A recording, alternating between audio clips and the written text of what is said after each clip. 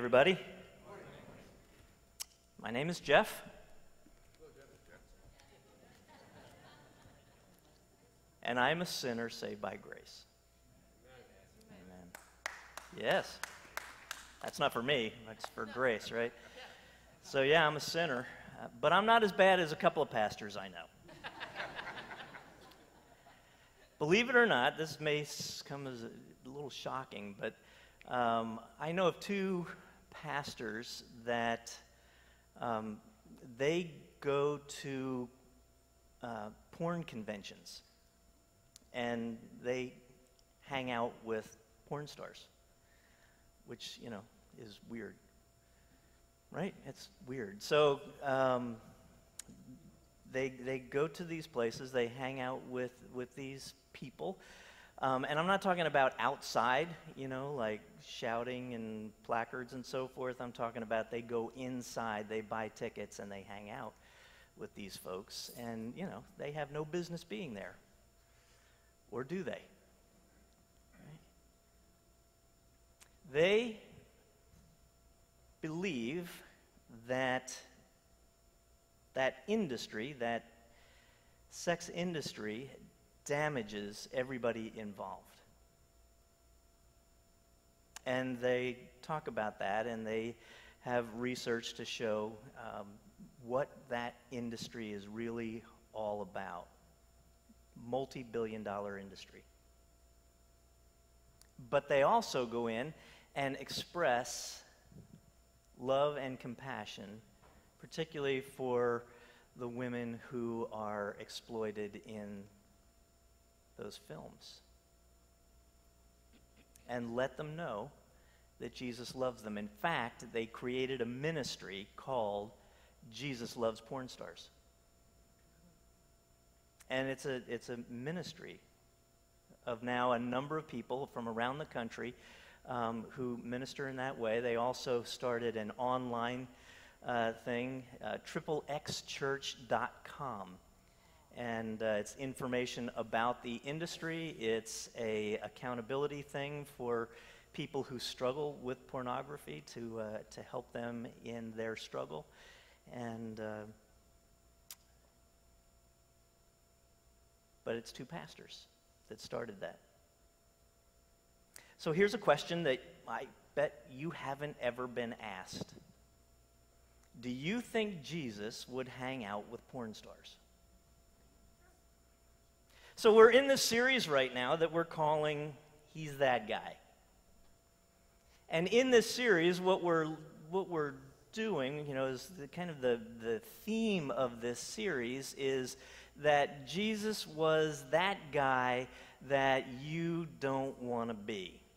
Right? Because that's what that phrase is about, right? He's that guy. When somebody says he's that guy, they're talking about a guy who's doing something that is obnoxious or weird or out of the norm, and you don't want to be that guy. And so there's a whole lot of stuff that Jesus did in his time,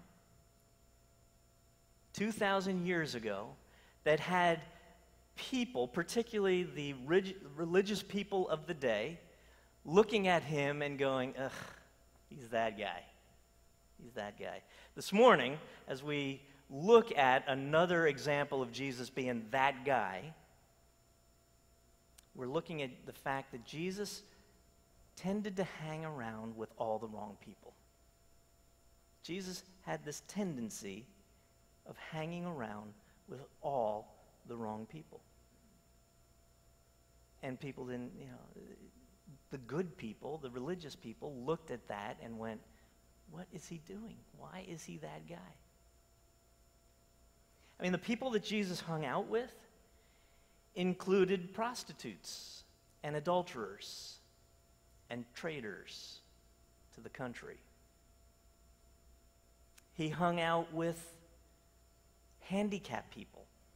Now, you've got to understand that in that time, somebody who was physically handicapped in any way, whether they were blind or lame in some way or deformed physically in some way, the belief among the religious people was that the reason for that is that God was angry either at that person or at that person's parents. And so this was kind of God's retribution. And so most people, you didn't hang out with lame people. That's why anytime you see somebody in the New Testament who is blind or lame, they are by themselves begging for money because nobody wanted to be with them. Jesus hung out with handicapped people. Jesus hung out with women. Women in this first century were viewed as basically property, right? Owned by men. Not independent, not people that you dealt with, particularly if you're a religious leader, you didn't, male, you didn't speak with women, and Jesus did. Jesus elevated women to an equal status. They were part of his inner circle. They were part of his ministry. Jesus hung out with women. Jesus hung out with the hated Samaritans. The Samaritans of this day were people who had perverted the Jewish faith. They had combined it with cultic practices of other religions in the area, and Jews could not stand, a faithful Jew could not stand a Samaritan, and yet Jesus seemed to enjoy their company. Jesus had this bad habit of hanging out with the wrong people.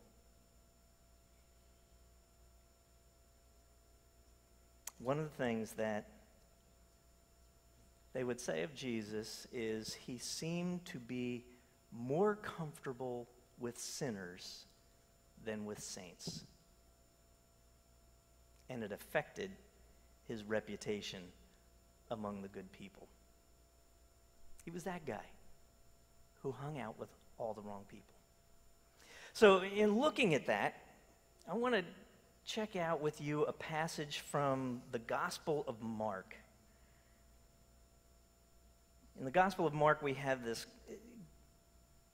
really profound story. And so I just want to kind of read through it and go through it with you. I don't know what that is. It's tape, and it keeps sticking to me, so sorry. All right, so it's Mark, the 2nd chapter. And you can follow along. The words will be on the screen. This is what it says. As he, meaning Jesus, as Jesus walked along, he saw Levi, the son of Alphaeus, sitting at his tax collector's booth. Now, I want to pause there for just a second. Levi is a tax collector. And, some of you are familiar with the reason the tax collectors were so unpopular more than any other, they're not popular today either, but for a whole different reason back then. A tax collector back in the 1st century was, in essence, a mob boss, right? So their job was to collect taxes for Rome, but many of these tax collectors also would collect more than they were supposed to collect for Rome. And so they would extort more money, they would take more money from people than they were supposed to. And they had the full backing. The difference between a tax collector and a mafia guy was the tax collector had the support of the government behind them. They had the law of Rome and they had the law enforcement power of Rome backing them up. So you were powerless to do anything to protect yourself from these unscrupulous tax collectors. And so they're literally bleeding people of their income, of their resources, of their supplies, and so forth. They were hated for this reason. So they were viewed as thieves and extortionists, traitors, because the tax collectors in the Palestine area were mostly Jews. And so they were aiding and abetting the enemy. So they were traitors. So when it talks about tax collectors, it is the worst kind of person. Levi was a tax collector. sitting there at his tax collector booth. Jesus walks up and says, "Follow me and be my disciple," Jesus said to him. So Levi got up and followed him. What are you doing, Jesus? Right? Really? A tax collector? Follow me? And Levi got up and followed him.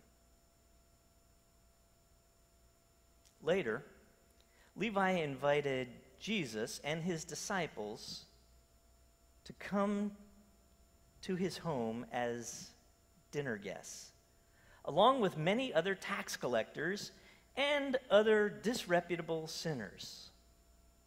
There were many people of this kind among Jesus' followers. I love this little sentence because it's so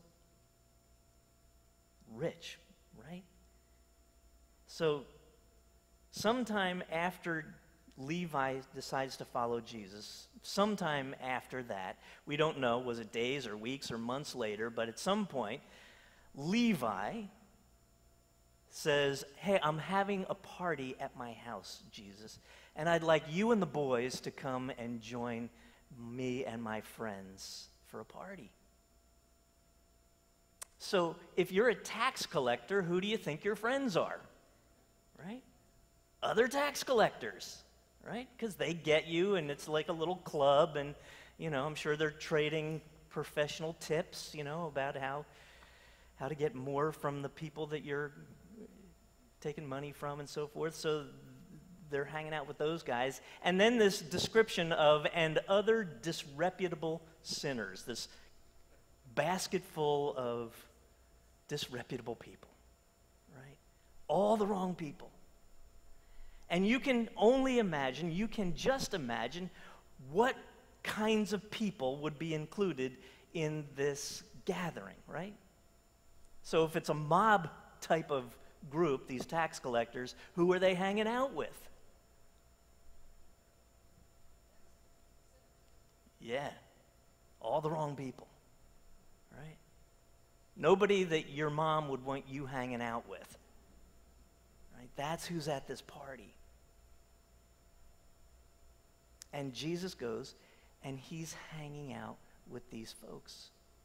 Now, it would be one thing if Jesus went into this setting and began to call them out. Tell them how disreputable they were, what terrible sinners that they were, to turn or burn. If it were that kind of thing, then maybe we could understand it. But he seems to just be there.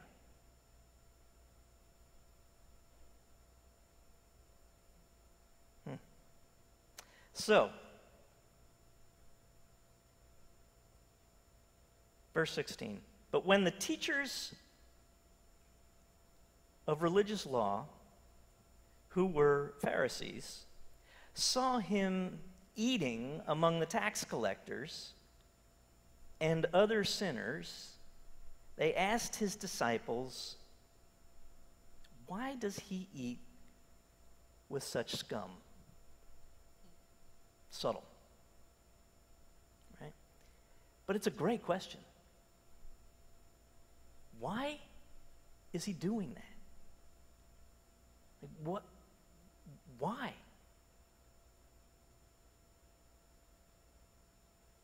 And I think implied in the question, right, is some assumptions. Why is he doing that? He must, one, either be ignorant of who they are. Maybe Jesus isn't very bright, and he doesn't get who's in that house. Or maybe he doesn't care. Maybe he likes those people. Maybe he is like those people. Maybe this traveling rabbi isn't all that people think that he is.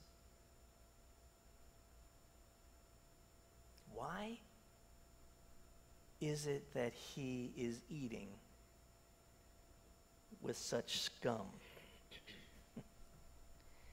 When Jesus heard this, he said to them, healthy people don't need a doctor.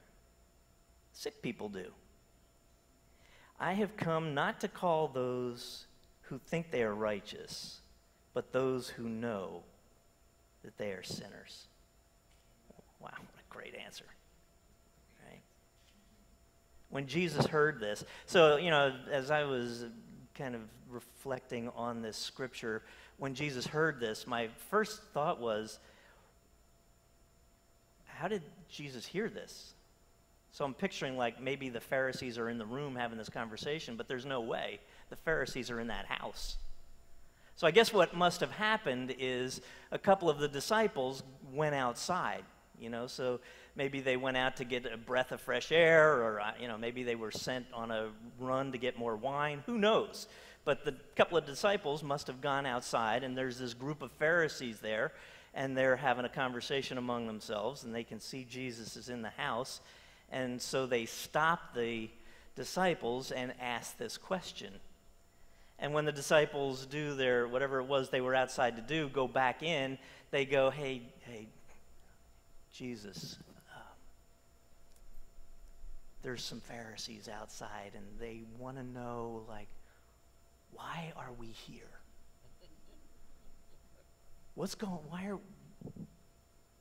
And I wonder if they didn't wonder themselves, the disciples. Why are we here? Why are we with these people? And Jesus goes, I'm like a doctor for sick people. Healthy people don't need a doctor, sick people do. Righteous people, and that's not what he said, right? People who think they're righteous don't need me. I've come for those who know that they're sinners. See, as long as you think you've got it all together with God, as long as you feel like you are righteous, you don't need Jesus. Jesus came for the sinners. Wow. It's powerful. This is why Jesus came. Jesus came for the sinners. A couple of weeks ago, we were looking at the passage about Zacchaeus, another tax collector whose house Jesus was at with other tax collectors and scum. And in that passage, after Zacchaeus declared his faith and made this promise of generosity, Jesus said, I have come to seek and to save the lost. I have come to seek and to save the lost. In John chapter 3, verse 17, it says this, God sent his Son into the world not to judge the world, but to save the world through him. His coming wasn't about bringing judgment and condemnation, but bringing salvation by bringing grace to all. Sometimes I think we are more interested in Jesus condemning than recreating, about shaming more than saving. But Jesus comes into the midst of sinners who know that they're sinners, who acknowledge the fact that they fall short of the glory of God, that acknowledge the fact that they miss the mark. That's what sin is, right? And literally the word sin means to miss the mark. So as long as you think you are on mark all the time, you've got it, you don't really need Jesus. It's when you acknowledge, when you're aware of the fact that you miss the mark, And the Bible's clear that we all miss the mark, all fall short of the glory of God. That we begin to understand that we are them. We are them. We are the sinners. We're the ones who fall short. All of us fall short of the glory of God.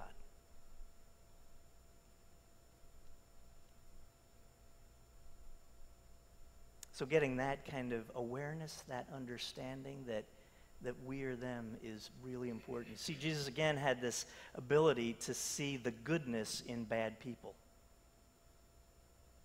and to see the badness in good people.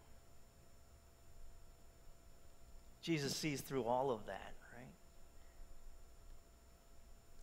So when he looked at those people in that room, at that party, I don't think he saw tax collectors and disreputable sinners. I think Jesus saw them as individuals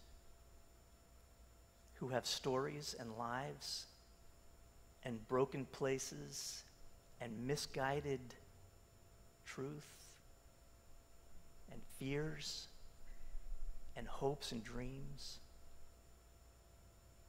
He saw them as God's creation with eternal value. And those were the people he came to seek and to save. People just like me. So, Jesus is hanging out with these people.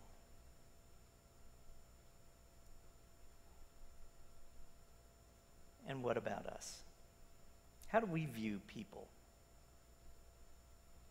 that are broken, sinful people? People we want to condemn or shame? Or do we see them the way that Jesus sees them? Jesus came into the world to bring hope, a better life, to show them a better life. Because, that's the thing, when you're living a life outside of the kingdom principles, it's already a hard life. Right? You're already struggling. Things are going to go off the rails.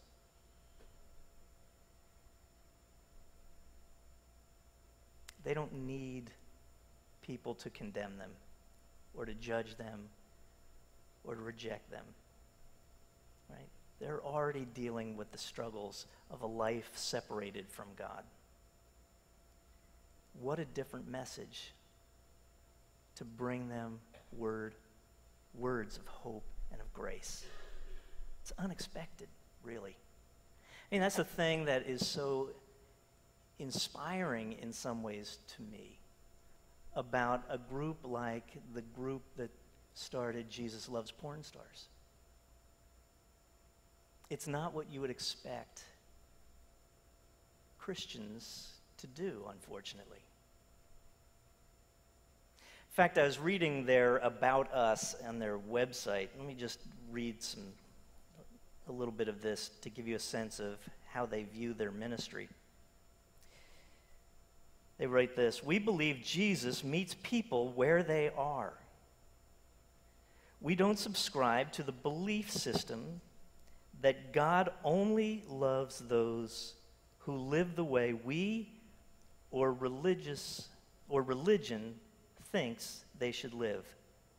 We believe that it is when Jesus meets, loves, and accepts us where we are, no matter what that place, that we are transformed by that crazy kind of love. We long to live and to love like that." In 2002, our then very small team went into the convention to love on both the consumer and the workers that were there. This approach was very different from other religious organizations present outside of the convention, with their posters and megaphones preaching a message of law and hate. Over a decade plus later, our love is just as strong, if not stronger, for those inside the walls of the sex industry. So, where do you think Jesus would be? Would Jesus be out in the parking lot with signs and bullhorns, or would Jesus be inside the convention center? I think Mark's story makes it pretty clear. And really, that's where Christians have been. Not all Christians, not all the time, but the most impactful Christians understand this, that if you want to have influence, you have to be a presence. If you want to be an influence, you have to be a presence. As long as we are cloistered in our buildings, cloistered away from the world, safe from the world, we are not an influence. And increasingly, in this age in which we live, where fewer and fewer people are going into churches, where we literally now have our second generation of Americans now living who have zero connection to the church or the faith, meaning that they were born to parents who never went to church, weren't baptized as children, didn't go through confirmation, didn't go to Sunday school, don't go to Christmas or Easter services, no connection to the church at all. So what happens inside churches is as foreign to those two generations of Americans as what goes on in a Hindu temple would be to me. The only thing then they know about the faith is what they see and hear on their news feeds, on YouTube, on Netflix. And what do those pictures tell them about who we are? So if we want to be an influence, we have to be a presence. And again, that's what Christians have done for a long time. That's why Christians go into prisons, right? Work among prisoners. If they want to be an influence, they have to be a presence. It's why we see Christians who are involved in ministering to addicts, people who have addictions to drugs, to alcohol, sex. These places where people get stuck in addictions, Christians are there. Refugees, stuck in camps, Christians are there to bring a message of Christ's love and acceptance, grace. On and on and on. But you know what? It's not just those people. Because we know that behind the beautifully manicured lawns and brick siding or vinyl siding homes on wide tree-lined streets, behind those walls are broken people, struggling people, people in need of a message of love and grace, a God who knows and cares for them. Those are the people that Jesus loves and cares for. And as his followers, so should we. See, the thing about that story, right, in Mark's gospel, Jesus wasn't in that place by himself. He was there with his disciples. Right? He was modeling for them how to be engaged in the world. I think he was modeling for them how to be engaged in the world. So he was there at that party, and I'm sure that there were times in the conversation where Jesus was sharing about the kingdom of God. I'm sure it's not all that he was talking about, but he talked about that. He was talking to them about who his Father was and what the kingdom of God was about. And I am sure a number of them believed and followed Jesus. And I'm sure a bunch of them didn't believe and didn't follow Jesus. But he was a presence and sharing the story in grace-filled ways. So I hope we can throw these kinds of parties, right? Where we bring our Christian friends and our secular friends together in the same place and have a party together, right? And share life together and stories together. And in the mix of all of that, to be comfortable enough to talk about the reality of my faith. And maybe for you, that might just be that you're saying, you know what, I've been going to a small group at my church, and here's something that we're doing in my small group. To actually say that out loud and not hold that for, well, I can't talk about that in this group. That's for a different group. It's just sharing your life with people. And if somebody says, that offends me, don't ever talk to me about that again, okay. All right, doesn't mean I'm not going to be your friend anymore, but maybe there'll be another opportunity, another occasion. Anyway.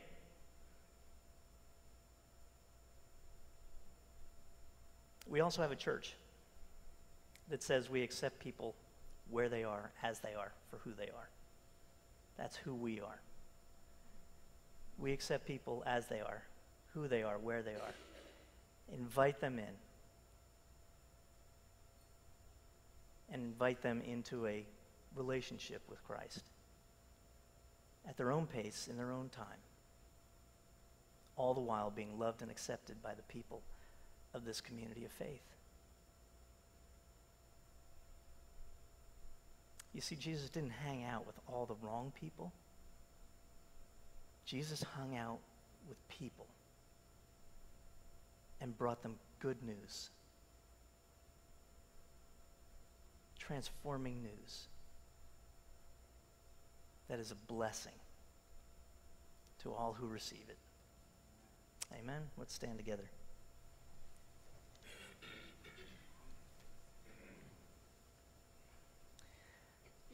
So, Lord, thank you. Thank you for loving a sinner like me. Thank you for accepting me for who I am, as I am, where I am. And inviting me to be part of an adventure in your kingdom. And I thank you for the ways that you have blessed and guided me. Each of us in this room, Lord, are in different places in our faith and in our journey, and each of us is grateful for who you are and for who we are because of you. And so we give you our praise and our thanks, our glory and our honor. And it's our desire to walk in your footsteps. So as we seek to be an influence, to be salt and light, remind us that we need to be a presence, not of condemnation or rejection, but of grace and of love. In the name of Jesus, who loves us. Amen. Have a great week.